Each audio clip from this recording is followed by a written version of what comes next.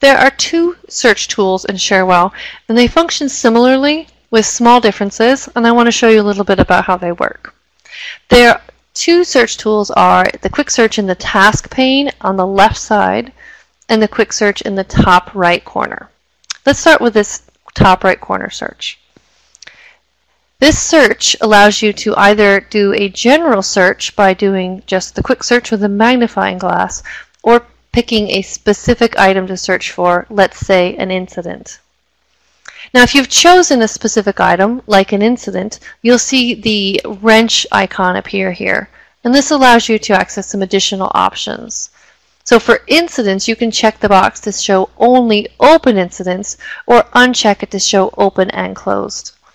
You can specify the time frame of your results and how you want them sorted. Also, under these two icons to the right I've changed the relationship icon. If you click it so it's on and highlighted like that, this is going to show children in your search results. If you click on the paperclip, it will show attachments in your results. So if I enter a search term like install and click go, it would go ahead and show me results from incidents.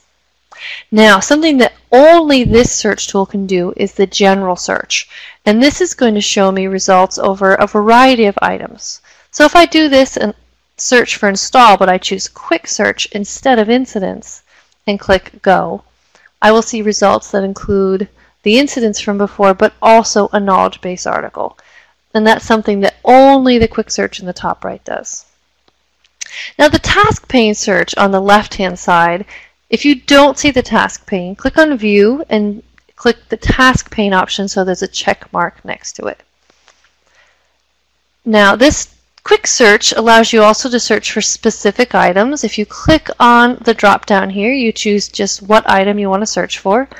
You might see different items here depending on your access, but some to highlight are the option to search customers, incidents, knowledge articles, and tasks here. The option to include open only or to search open and close is below the search box here, and the other options are available through the ellipse icon to the right of the drop down. Now, what this search tool can do that the other one cannot is it can do a search without entering a keyword. So let's say you want to pull open a list of all of the open tasks. Not only the ones that are related to a specific word, but all of them. You can only do that with the quick search here on the right. So I would choose that I want to search for a task, and I would not enter any keyword. I would just click the magnifying glass, and I would get a list of all the open tasks.